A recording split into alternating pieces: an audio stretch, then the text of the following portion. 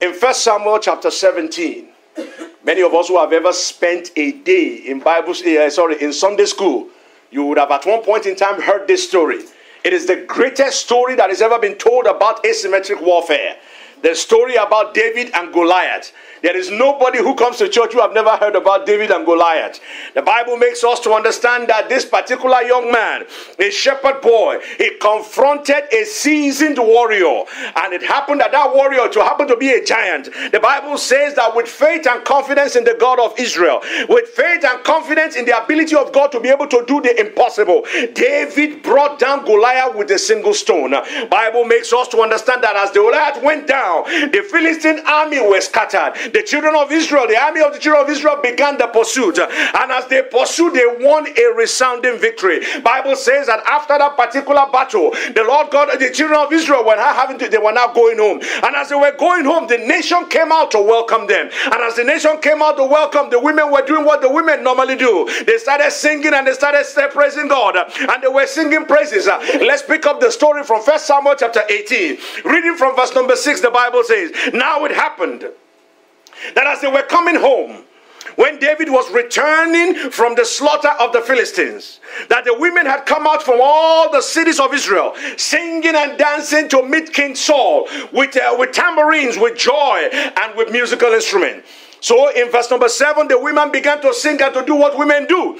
And they danced and they said," they caused trouble for David. They said, "Their Saul has slain his thousands, but David, he added some extra 10,000s to it." And Saul was pissed. That is God's version. Saul was very angry. And the Bible says that it displeased him. And he said, "They have ascribed to David 10,000 and to me only thousands."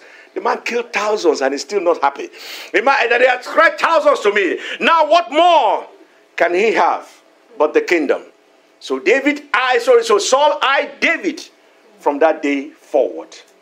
Interesting story. A guy killed the giant for you. A guy is under your command.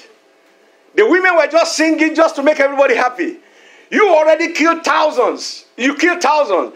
David killed 10,000. And you feel because they did not put 10,000 in front of your name, you spoiled everything. That is a very interesting story. Now you will notice that last week we started talking about something that is very uncomfortable for a lot of people to talk about. We started talking about the subject of failure. In our conversation last week, we looked at the meaning of failure. We look at how people react to failure. We look at the potential. We look at why people react the way they react when they hear the word failure.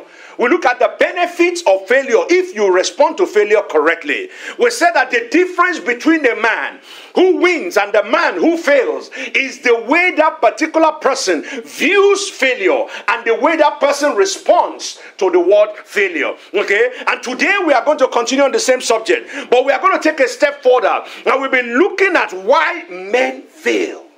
Why do men fail? Why do people fail? Why is it that the man who is exposed, who is given opportunity, who is given privileges, why is it that they are not able to make it? Why is it that children that are born into a very affluent society always find a reason to fail? Why is it that people are not able to make it in life? Why do men fail? This is one of the questions that has consumed the mind of so many people. A question that has consumed the mind of people who are well-meaning. And the reason why this question consumed the mind of people is because, number one, a lot of us who are sitting down here right now, if we get down to it, we're afraid of failure. That's why that question is very difficult for people to deal with. Many of us are afraid of failure. Number two, many of us misunderstand the issue, this thing called failure. We define failure we define failure as an event instead of what? Instead of a process. We see failure as something that happens to you at a particular time. And that is why when a student fails an exam, they say, "I have failed." No, you have not failed. It is not the exam that determines whether you fail or not. It is a process that led to that particular event. Number three, many of us consider this question to be very troubling because we view failure. We misinterpret failure. We misinterpret failure because we define failure on a personal term. Not only that, we overestimate the power of failure. We think that once something happens to you, once you fail to be able to accomplish something, it is the end for you. And then finally, most importantly, many of us, the question of failure is very difficult for a lot of people because many of us get stuck on our past failures. When something has happened to you in the past, when you are not able to cross a particular bridge in the past, when you have not been able to overcome something in the past, for some reason we get stuck in that place. So that any time we see that kind of situation present itself again, you get to remember and you are paralyzed. Many people are hung up on failure. And the question is why? Why do people fear failure so much? Why do people overestimate failure, the impact of failure in their lives? Why are people so hung up on their past failures? The reason is because, number one, when failure happened to many of us, we suck it in, we internalize it, we make it something that that becomes a burden upon our heart. Number two, we personalize it. We see every aspect of our life now as being a failure. The fact that you are not able to solve a mathematical problem does not mean that you are not going to be able to solve the problem of life. We personalize failure, and that's why it becomes a problem. Not only that, we memorialize failure. In other words, we build a monument unto failure. Every time we are going out in the morning, we worship that thing. I have failed at this particular altar. I will not be able to make it forward again because I'm not able to do this. I'm not going to be a success in life. And the people around us will continue to remind us of the things that we have done wrongly, and then they continue to tell you, because you failed in this area, you are not going to be able to make it in this area. We memorialize failure, and that's why failure is very difficult for a lot of people to handle. And you see, the question of failure is very real in the life of so many people because they are struggling with it every day. The question is that a lot of people are struggling with this particular issue and they are grappling with it on a daily basis. And the question is that many trying to find answers to the question of failure in their life. But the question still remains, why do people fail? Given all the opportunities, given all the potential that is in them, given the environment that they have been given, why do men fail? Why do people fail? The answer to this particular question is a function of who you are talking to.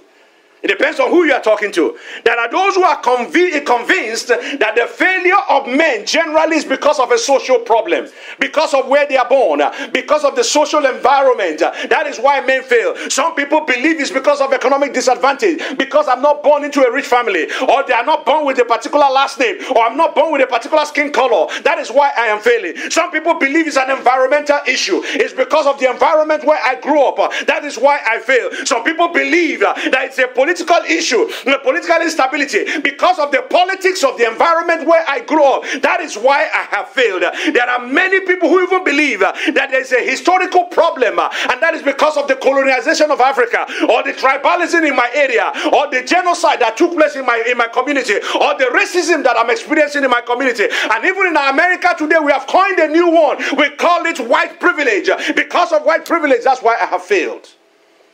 Now, please understand, I am not saying any of these reasons are not valid.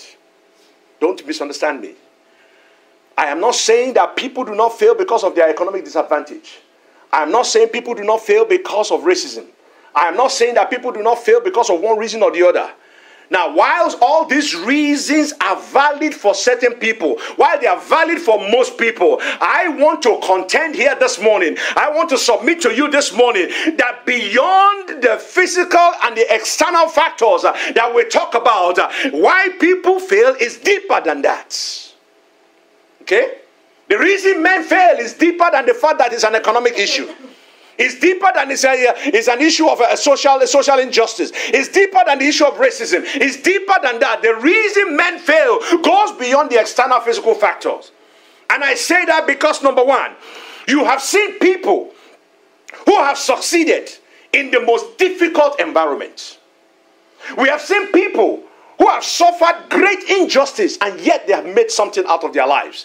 We have seen people who have succeeded when other people, and they have been told that they will never be able to succeed. History is replete with those kind of people. Okay? And at the same token, we have seen people who have failed when they are given the biggest opportunity in life. We have seen people who are not able to take what they have been given and translate it into victory. We have seen people who have been born into wealth, but for some reason they were able to squander the whole thing and mess up the opportunity that they have been given. So failure, I contend, must be, there's definitely more. If people can succeed in harsh conditions and people can fail in conducive environment, it must mean that there is another reason why people fail beyond the physical beyond the economic, beyond the social, beyond the environmental, beyond the historical reason. There must be another reason. I'm not saying, please understand me, I am not saying that those reasons are not valid. I am not saying that the economic condition does not make people to fail. That's not what I'm saying. But I'm saying that there's something more. I'm saying there's another reason that might not be apparent to everybody. There must be another reason why men fail apart from the ones that we normally point to. And please understand clearly, like I said, I am not saying that you people, that there is no racism, there's no economic injustice, there's no social injustice. I'm not saying that. I'm only saying that there is more to the question. And that's why this morning I want to go a little bit deeper on the reason why men fail. In 1 Samuel chapter 8, the Bible tells us a story about the nation of Israel. The Bible says that when the nation of Israel, when they were originally formed, the intention of the Almighty God was that God wanted to be their king. God wanted to be the ruler, and he wanted every one of them to be able to relate with him. He did not want any king. He wanted them to be a nation of priests, a nation of people who can talk to him. But one day, the Bible tells us that the nation of Israel woke up one day and they decided that they do not want the arrangement of the Almighty God, that they wanted a king. They demanded a king. And if you read the book of 1 Samuel chapter 8, reading from verse number 4, the Bible said, then the elders of Israel gathered together and came to Samuel at Ramah, and I said to him, look, you are old, and your sons do not walk in your way. Now make us a king to judge us like all other nations. In other words, they came to Samuel and they demanded for a king. And the Bible makes us understand that Samuel was not happy about that arrangement, because Samuel knew the intentions of the Almighty God. Samuel knew that God wanted all of them to be a nation of priests. And so the Lord Almighty had to command Samuel, say, give them what they want. And Samuel had to make the arrangement. He now gave it to them. By the time you get to verse number 17, God has identified the person that he wanted to make the king. He identified Saul. And in verse chapter 9 of chapter 9 of 1 Samuel, in verse number 17, the Bible says, so when Samuel saw Saul, the Lord said to him, there he is, the man of whom I spoke to you. This one shall reign over my people. In other words, the Lord himself picked out Saul. The Lord himself was the one that looked at Saul and said, this is the guy that I want. This is the guy that I want to make the king over my people. The Lord Almighty he was selected by Saul. He was selected by God, Saul. Saul was mentored by Samuel. In other words, that was, apart from Moses, Samuel is one of the greatest prophets of the Old Testament. He was not only selected by God, he was mentored by Samuel. He was a skillful man in battle. Not only that, he was a guy that was blessed with good looks, just like me. Yeah. He was blessed with good looks.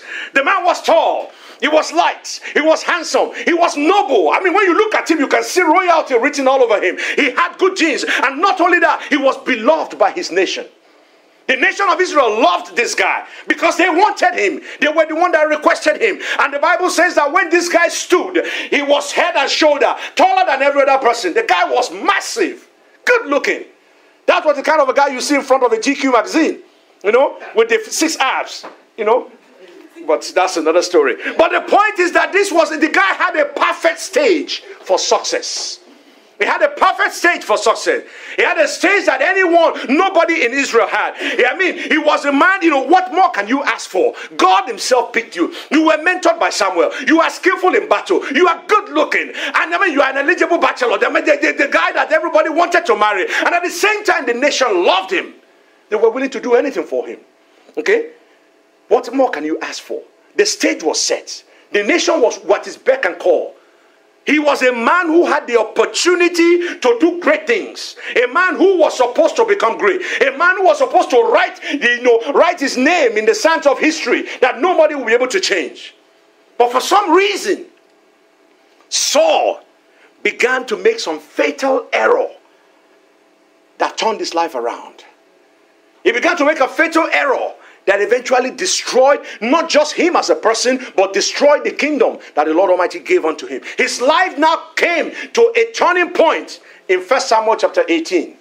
And if you read from verse number 6, the Bible said, now it happened that as they were returning home, when David was coming home, when David was returning from the slaughter of the Philistines, that the women had came out of all the cities of Israel singing and dancing to meet King Saul with tambourines and with joy and with musical instruments. So the women sang as they danced and said, Saul has slain thousands and David is 10,000. Then Saul was very angry, and the saying displeased him. And he said, they have ascribed to David 10,000, and to me they have only ascribed thousands. Now what more can he have but the kingdom? So Saul eyed David from that day forward, which is very fascinating. Fascinating in the sense that here was a man who God himself picked and said, you are going to be a king. He didn't work for it. The Lord gave it to him. Here was a man who was mentored by one of the greatest prophets in the Old Testament. Here was a man who was beloved by his nation. Here was a man who was an envy of everybody. Handsomely beautiful, beautifully handsome. You know, very good looking guy. And this same guy who had everything, the king of a nation, is now afraid of a shepherd boy. Isn't that interesting? The person who can tell them, who commands the attention of the whole nation, is afraid of a little shepherd boy. And the question is why? Why will a king be envious of a nobody? Why will a king be anxious, be threatened by an unknown shepherd boy? Okay? The answer to this particular question is the very foundation upon which the failure of Saul was built. Saul failed because of the answer to this particular question. And the same reason is why a lot of people are failing today. Because of the same reason that caused Saul to fail is the same reason why many people are failing today. And those who have studied the life of Saul, they have been able to find out and identify certain things that caused Saul to fail. One of the reasons why Saul failed was because he had this habit of making very poor decisions. And when he made those decisions, he made them in an emotional environment. Number two was because of his desire to always please other people. The Bible tells us that the Lord God Almighty gave him a command. He said, go and destroy the Amalekite. But because he wanted to please his people, he decided to spare some. The Bible, those who have studied the life of Saul, they said that Saul, if you read the scriptures very well, you will notice that David was always in the house of God praying. But you will never see anywhere written about Saul that Saul had a relationship with the Almighty God. So one of the reasons that he failed, apart from the fact that he had a poor decision-making ability, apart from the fact that he desired to please other people, the reason number three was because he had no relationship with the Almighty God that gave him the place where he occupied. Number four was because he had a problem trusting the people who were close to him. He had no loyal associates because he distrusted everybody that was around me. Even his son, he distrusted him. And then finally, the problem of one of the reasons why Saul failed was the reason of jealousy. The Bible said that he was so jealous of David that he himself drove himself crazy. He did things that a king should not be doing. Every now and then he will promise that I will no longer pursue David, but he will end up pursuing David again because he was consumed by jealousy. Their Saul could not stand the idea that another person was receiving more praise than himself. And many people in this room are failing because of that. There are many people in life who are failing because of that. Because you cannot see another person receive the accolade. You cannot you cannot stand the idea that another person is getting the glory while you are not getting it. Now, while all these reasons contributed to the the failure of King Saul, I want to contend to you, I want to submit to you that the root of the failure of King Saul was much deeper than that. The root of the failure of Saul was much deeper than that. The root of Saul's failure lies in what I refer to as insecurity. He was so insecure that his insecurity led to his jealousy. Because he was insecure, he was jealous of David. Because he was insecure, he could not trust God, he could not trust man. Because he was insecure, he was willing to please people around him. Because of insecurity, he relentlessly pursued David to destroy him. Because of insecurity, he even almost killed his own son because of insecurity. In other words, Saul failed because Saul's failure was rooted in the insecurity he had for a little shepherd boy. And there are many, like I said, that are plagued with this particular spirit of insecurity. And that is why they will not venture. When they venture, they will give excuses. There are many in the church who are plagued with insecurity. The call of God is upon your life, but you will not act upon it because you are afraid. There are many who are so insecure that until that insecurity is dealt with, until you confront that insecurity in our life, failure will be very difficult to overcome. Because it's going to always be staring at your face. Okay? And the question this very morning is, what is this thing called insecurity? When we talk about insecurity, what am I talking about? When Saul was having this difficulty, what were we talking about? We're talking about insecurity is the uncertainty and the anxiety that one feels about himself. It is the lack of confidence in and faith in your own self. Insecurity is the thinking that you think to yourself, is what you say to yourself, that you are incapable, that you are inadequate, that you cannot do something. It says that you are not good enough. You are telling yourself that you are not good enough, that you are not smart enough, that you are not handsome enough, that you are not beautiful enough, that you are not capable of doing anything. It's a feeling of inadequacy, a feeling of worthlessness, a feeling that yes, you are not good enough. And it happens in the life of an individual when that particular person finds himself in an environment where they have this unhealthy comparison. Instead of you moving your life and moving forward, you are always comparing yourself to other person. When you see people who do that, you know there's insecurity going on behind them. And that's why Saul was able to be saying that, okay, they were giving him 1,000, they give him 10,000, they're giving me only 1,000. Why are you comparing yourself? When you have this unhealthy comparison, insecurity is at play. When there's a desire to fit in, a desire to be accepted at all costs, and you see people who will do things, foolish things, just because they want to be accepted by others. When you see that going on in the life of an individual, you know insecurities are at play. When they are embarrassed by past failures, when they try to gloss over their failure, they like to present themselves as always the winner. They want to let you know that they never make mistakes. You know that the insecurity is in play. When there is a pursuit for perfection, they always want to be right. They always want to be on top of it. They don't want anything to be out of place. You know insecurity is in place. And insecurity happens in the life of an individual when they are constantly berated by authority figure. When a father keeps telling the daughter, you will never fire, you will never progress. When the mother keeps telling the son that yes, you will never amount to anything.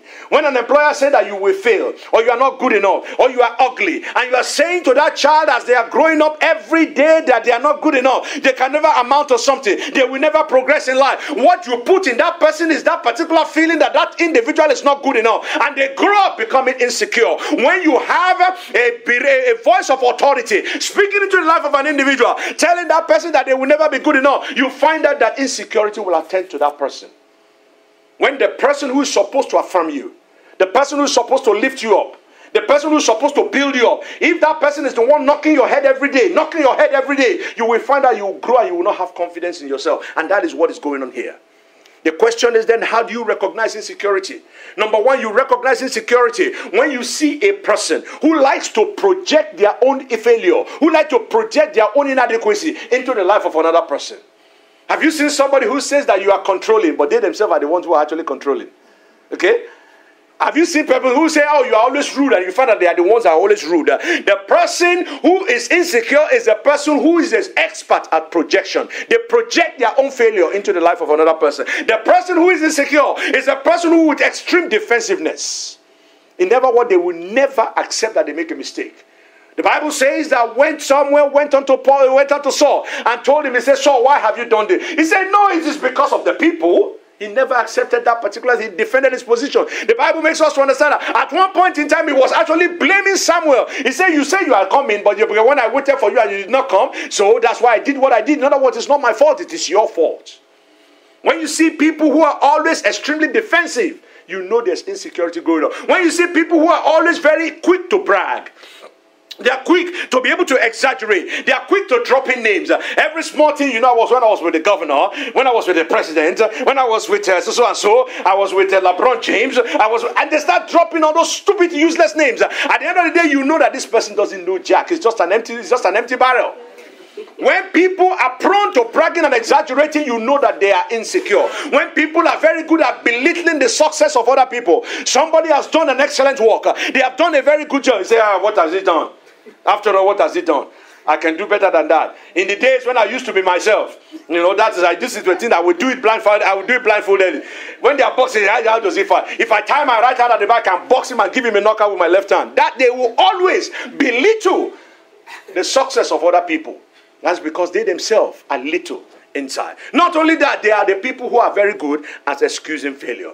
Insecure people like to demonize and diminish the success of others. They rejoice in the failure of other people. They want to see other people fail. If in the heart of an individual, your joy only comes when you see the other person's misfortune, you got a problem. Serious problem. So when you see people doing this, you know they have a problem with insecurity. And the trouble is that insecurity is dangerous to the well-being of an individual. It destroys you. The reason is because, number one, insecurity will alienate you. In other words, it will isolate and separate you. You have heard me say from this pulpit several times that when you behave like a jerk, a lot of people walk away from you. When you are too hypersensitive, when you become a high demand person, when you are a high maintenance, when you're in a high maintenance relationship, people begin to isolate you. People begin to walk away from you. People begin to separate themselves from you. Insecurity does that to you. It alienates you from the place where you're supposed to get what you're supposed to. Number two, it imprisons you to your own problem. In other words, it builds a wall around you. When you are insecure, you are so afraid, you are so insecure that what you do is that you never try to venture out of that your secure zone. You are locked up in your own prison. And at the end of the day, you are not able to do the things that God wants you to do. You have a lot of vision. You have a lot of ideas. There are a lot of things that you have the potential to do. But because of insecurity, because of yourself, your feeling of inadequacy, because you think that you are not good enough, you are not able to step out and do those things. So you are imprisoned by your own, ideas and by your own insecurity. Number three, insecurity stagnates you. In other words, as you are making progress, you get to the point, and you remember that the last time I failed at this point. You get to that point and you freeze. I don't know if I've ever told you this before, but there was a time when I was in my 5th grade. There was a teacher that thought that I was good at speaking. And then he enrolled me to be in the debating team. Gave me a topic, teachers are better than farmers. And we went in there, I was supposed to be a supporting speaker. The young man that was going to be our first speaker for our school at that time, I still remember his name. His name is Leo Odom. Leo is an excellent speaker. He came in and he spoke very well. And then I was supposed to come in and give a closing argument. I opened up and I was supposed to speak for 2 minutes. 2 minutes. You won't believe that was the longest 2 minutes of my life. I stood there and I froze. I just froze. Everything that I've written down, everything I've probably prepared to say, it just disappeared. I just stood there. My legs were just getting so weak, I couldn't carry myself anymore. Leo had to come and rescue me. Okay? The point I'm making is that if you now build a monument to that particular experience, you will never be able to speak in public again. And that is why a lot of people can't speak in public. Not because they don't know what to say, not because they are not smart, not because they are not intelligent, not because they are not articulate and they are very, they can present themselves. It's because at one point in time, something has happened in the past and it has kept them stagnant. And as a result, that insecurity, the fear that I'm not good enough, the fear that I cannot deliver, the fear that I'm going to freeze, the fear that I will not be able to do it the way other people expect me to do, freezes them. It stagnates them. They are not able to make progress again in life. And not just in the area of speaking, in every other area. You have invested in money, you have done one particular business and you lost that money. You are afraid to put your money in there. You have gone into a relationship and somebody cheated on you and that relationship went bad. You are afraid of getting into a relationship. There's a particular job that you did and you didn't do very well. You refuse to apply for other job. The point, it goes on and on and on in different aspects of life. It stagnates your life when you allow insecurity to take hold of your life. Not only that, it devours you. It eats you up. It sucks life away from you. Because there are things you want to do. There are things that your heart longs for. There are desires that you want to accomplish. But because of fear, you are standing there and you are watching life pass over. You are watching people enjoying themselves. You are watching people live their lives. You are watching people fulfill their dreams. You are watching people go on and doing better things. You desire it, but you can't because it sucks out life from you. It sucks out energy from you. It sucks out the willingness to move on. It sucks out that encouragement. It sucks out that energy, that motivation. It sucks it away because of your fear. And not only that, it now destroys you. It destroys relationship because you want to hold on tight to the things that you have. And because you are holding tight, you choke your relationship. I don't know whether I've ever been with people who are always, they are always hovering you. They want to be with you. Because you are your friend, you cannot be the friend of another person. And they become so overwhelming that you say, no, I don't want this relationship anymore because you are choking me. You are not allowing me to breathe. That is what insecurity does for you. You have it between parents and children.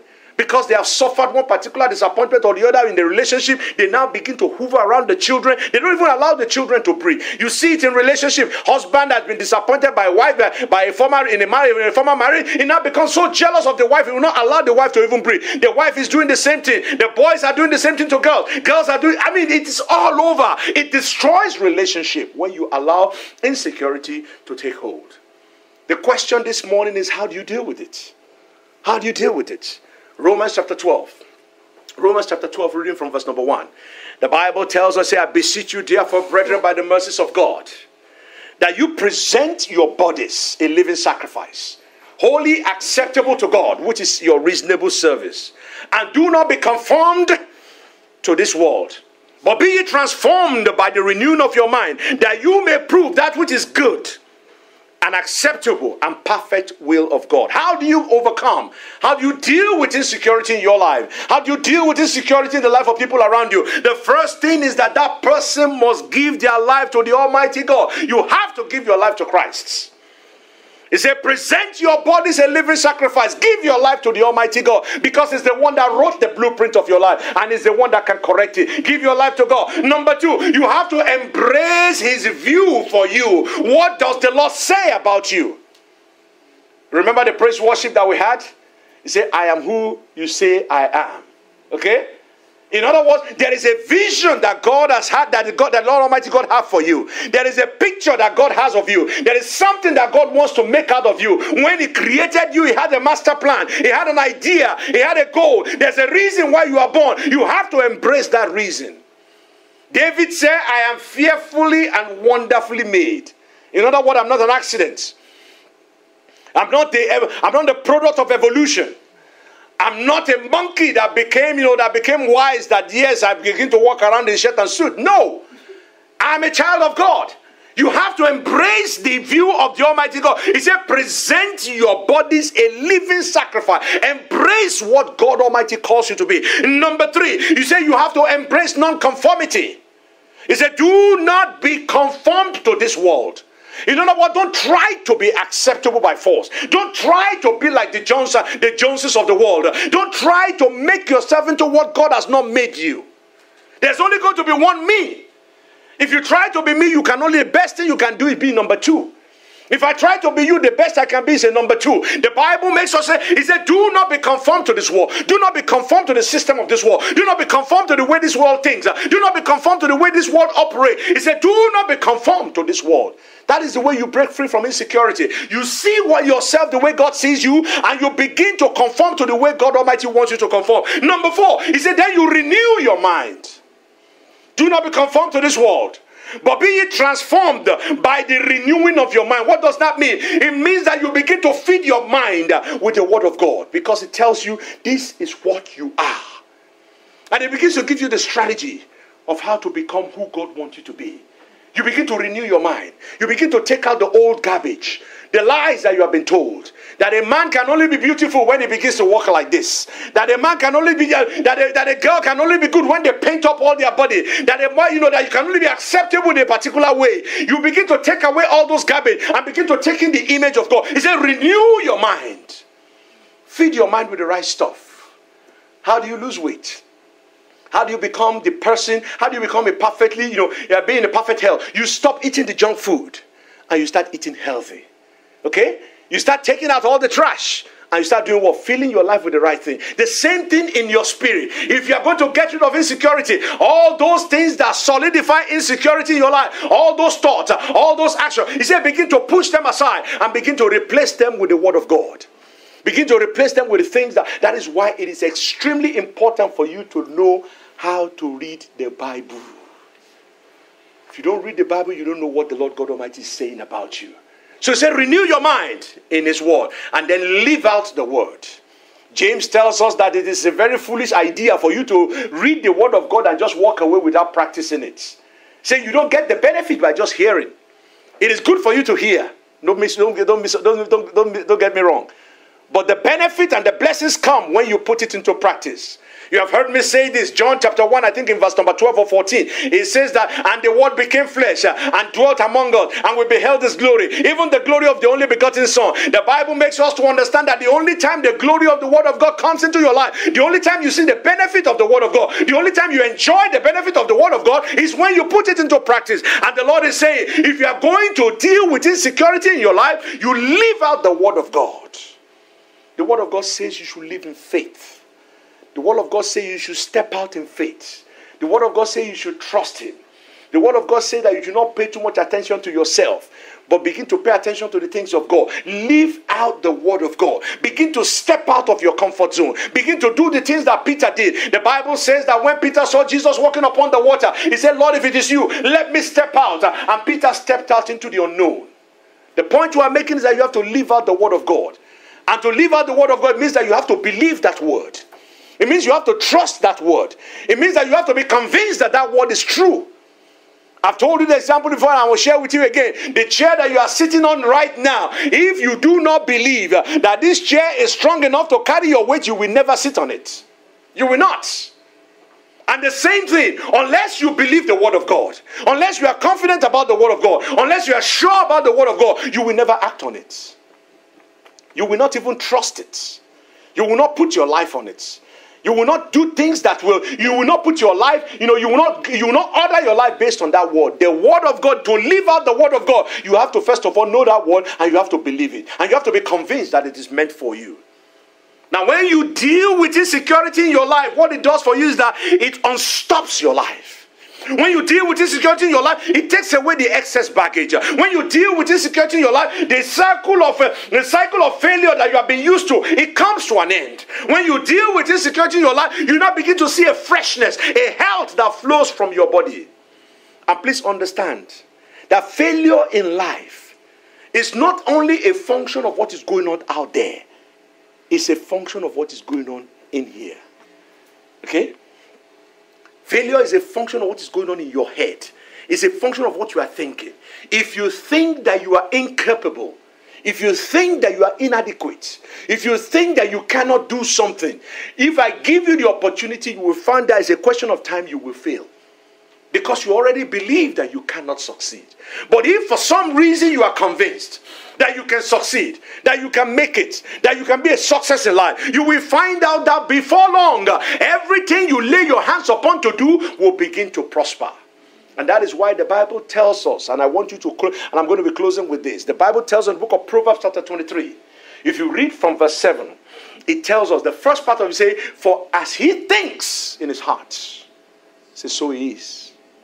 In other words, whatever is going on in your mind is what determines how you live your life.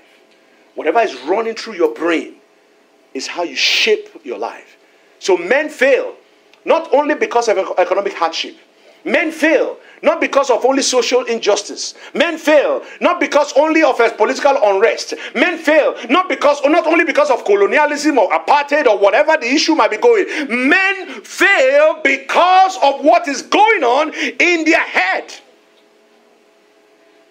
If you think that you can do it, then you can do it. If you think you cannot do it, you will not do it. The reason men fail is because deep down they are convinced that they are incapable of success. That's why we fail. Because if you don't believe it, it will never happen. Okay? The question this morning that I have for us before we pray is, what do you think about yourself? What do you think about yourself? Do you see yourself as being a capable person, or do you see yourself as incapable? Do you see yourself as a success in life? Or do you see yourself as that you will not be able to make it? Do you believe that the conditions out there is enough to stop the will of God for your life? Or do you believe that regardless of what the world throws at me, what the Lord God Almighty says about me is what is going to be happening? What do you believe about yourself? That is the question. Let's bow our heads as we talk to the Almighty God.